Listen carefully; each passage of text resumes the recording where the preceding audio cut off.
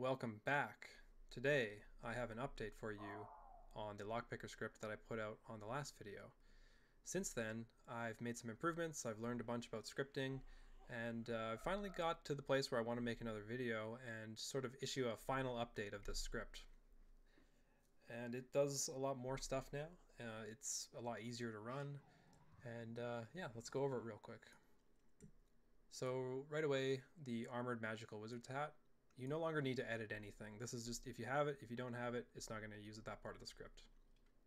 Okay, second, restyled. If you do want this to work, follow the instructions here, guys. I've laid it out pretty simply, but in the video, I'll just show you how to do it.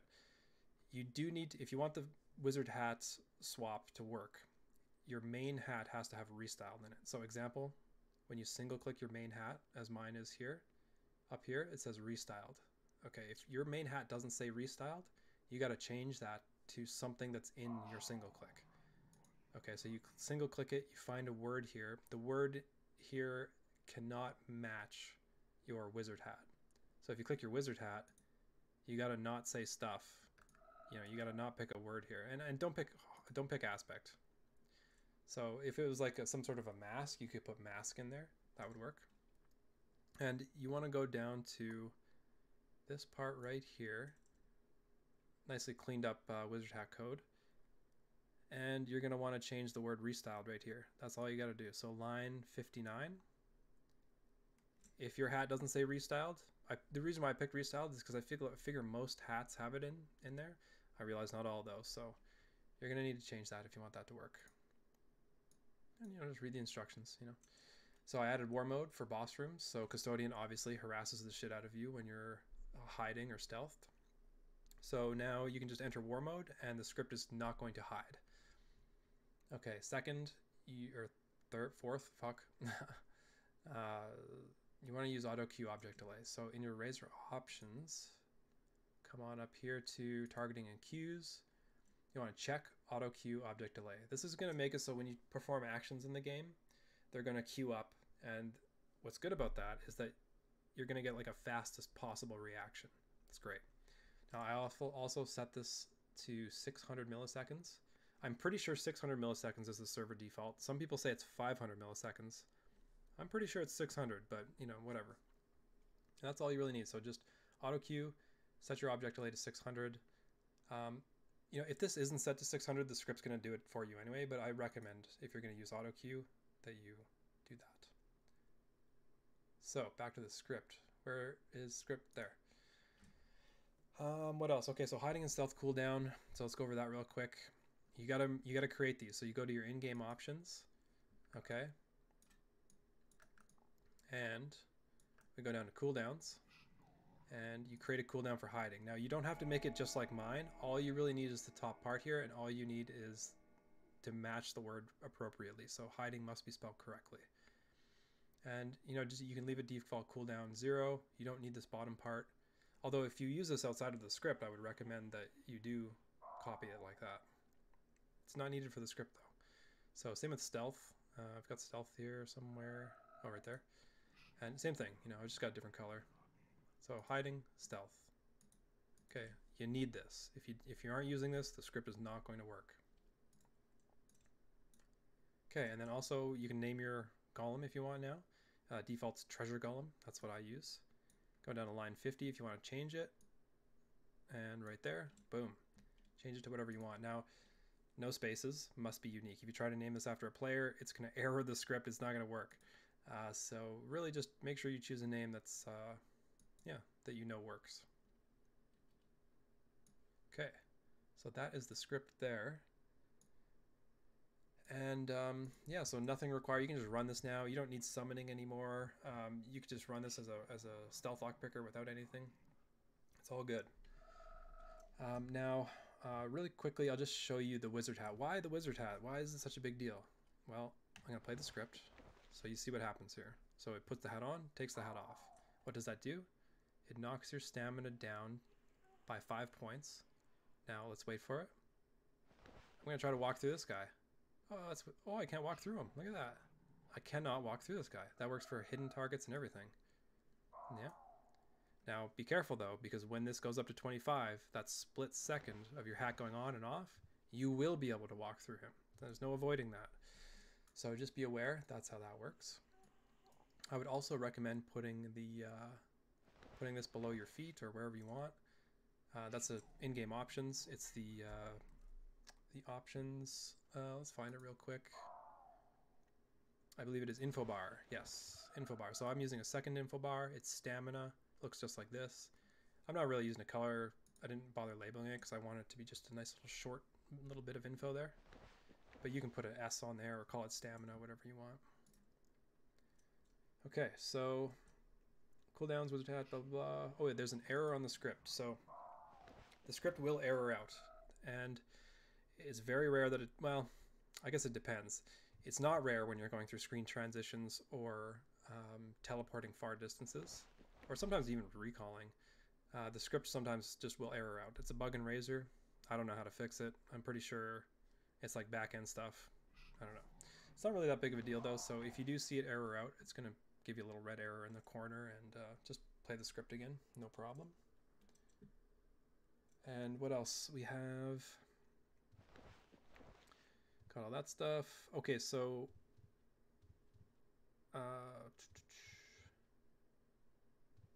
I'll show you the build now. So build is the same. I haven't changed anything. You can see that I've got a lot of links since the last video. And in fact, I'm fully golded here. All of that's lockpicking. All that's lockpicking. So you can match the time of my last video when I had 17 links unlocked and all bronze to this video. And that's how long it took me to fully gold this chain. Now, keep in mind, I have been playing quite a bit. And if you look at server rankings here,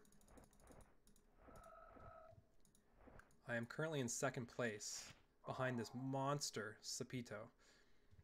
So I don't think I'm ever going to catch up to this guy. Just like the third place is probably not going to catch up to me.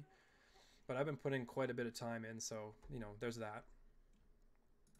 And, you know, just the items that I get in the chest, I'm selling them. I'm going into the buy section in Discord, looking for good deals, selling to the highest bidder. And, yeah, it went really fast. Okay, I'm going to stop that wizard hat. Stop the script for a second. And that's about all I have to say, except for I'm going to give you just a quick little tip on how to actually use the script as you're running through a dungeon, and also how to keep the script running. So you want the script running in the background, but you know, like say it errors out, well, you got to replay it. Okay, so you can have a hotkey for it, but what I like to do, I'm just going to close all this real quick. What I like to do is I take my most used scripts, like for example, command. I've got an all follow me, simple all follow me. And then I put this statement in here, just a simple little statement. You can make this however you want. You don't even need a statement. You can just put auto, well, sorry, my script is called auto lockpick. For you, it's going to be called Bapeths Modern Dungeon Picker 2.0. Or just whatever, Bapeths Modern Dungeon Picker. So every time I say all follow me, it's going to play a script to say all follow me, which cancels the lockpick script, but then it's just going to play it again. So I do that for all my commands. And I do it for mini heal because the native mini heal in Razor sucks. So I make a mini heal, right? I make my own mini heal script and then we play it there. Now, some advice on hotkeys. You can have the script playing in the background and still use like tons of hotkeys. So these hotkeys will not conflict with the script running. You can do them both at the same time. And I suggest doing that for, you know, most of your spell casting and potion drinking, you know, whatever you got to do, bandages, whatever you're doing. Just know that if you run a script, it's going to cancel the lockpicking script, so you're going to want to pick it up and loop back into it. Of course, you don't have to do any of that. You can just simply have a hotkey for the script, and it'll work just fine. But that's what I like to do. So as I'm running through the dungeon, let's actually just sneak through the dungeon right now. And we'll just pick a couple chests. Okay, that one's already picked. So I'm just going to try to get some speed out here. Let's just walk over here. That nice little wizard hat swap going. And we'll just summon an elemental right here. Of course, every time I summon an elemental, that's playing a script. And it's also looping back to the auto lockpick. So I can press this, you know. I can press this. This is really, really important, guys. Having elemental control, super important. Because, you know, say you don't want some AoE nearby you. Oh, there's one over there. See, I don't want these guys nearby me. I'll just stop that guy right there. Oh, there's somebody right there. Okay, we're gonna leave him alone. And that thing is actually attacking me. Okay, because this elemental fell into a hole. Alright, let's run across here. So, when you're running this script and you're just running through with an elemental, when you see a chest, hopefully this one is up. Yes, it is. You want to run up to it and you want to stop. If you keep moving, you're going to move while the script is hiding you. And you're going to become unhidden. So that's really all there is to it. You just run up to a chest, then you got to, boom, take your finger off that movement key and stop. Just don't move. Now the script's going to do some new stuff. It's going to stealth for you now. Just one time stealth. And that's nice because we have a really big stealth now. We've got a double stealth. Gonna go all the way up here.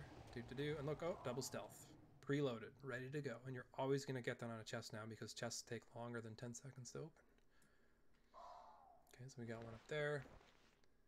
I'm not gonna wanna pop out of hiding here because there's a spectral terror. So I'll just do that real quick. And I'm going to conclude this video pretty quick, but just wanted you guys to know that. You got the update. Give you a brief sort of how to use this thing. It's really easy to use, obviously. But just remember, if you are using it, you gotta, when you're running up to the chest, you've got just about a half second to stop, and it's going to hide you. And that's going to be when you come within 2 tiles of the chest. Let's see if we can just do it here. Maybe we'll just do it here. Here's a little tip for you too. If you're stuck somewhere and there's mobs all around you, just wall of stone. Okay, they can't see you. Summon your elemental. You can probably get your elemental up pretty fast, but this guy, you know, he might hit you with his bullshit. you know what it is. Okay, so we're just gonna leave that guy there. We're gonna run up here and we're gonna stop. There you go. Perfect. That's exactly what you want to do. And with that, I'm going to rip out of the dungeon really fast and end the video. So let's just see what we get in this chest here real quick. Got my super links now. Maybe there's going to be a rare. Alright, no rare. But you do notice that the script is looting a lot faster now. That's really good. So you no longer need a restock agent. I should have mentioned that at the start of the video, but yeah, you no longer need a restock agent. And let's just get out of here.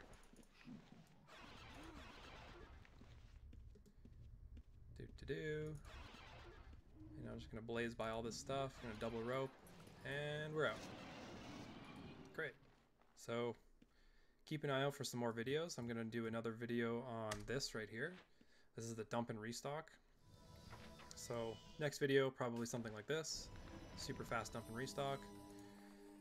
And then I might do a series of videos on lockpicking each dungeon. So just sort of like all the chest locations, how to deal with the mobs nearby them, and maybe a little bit of routing, but routing is really subjective. That's up to you. You can route however you want. There's really no wrong way to do it. And I did forget to mention that this build actually is a little bit malleable, so you can change stuff if you want. So ultimately it comes down to lockpicking and detect hidden. Now if you're running harvest, you're going to get the bonus, so effective skill on chest. So I got an 18 skill bonus. This makes it so you can reduce lockpicking and detect hidden and pick up other skills, like camping you could take to 120. Maybe you want spirit speak up a little bit. Whatever it is, you can do that. Now, if you do that, obviously you're going to need a bonus to your lockpicking skill, and you're not going to be able to use iron tools. So, you know, you're going to want to use some better tools like shadow, whatever it is. Now, personally, I don't like doing this because this just adds cost to your activity, and this activity is about making money, right?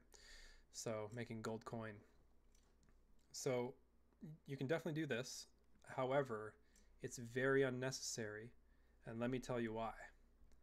I made another script called Bapeth's Dungeon Recycler. Okay, here it is. So all you need for this is also just very simple to run.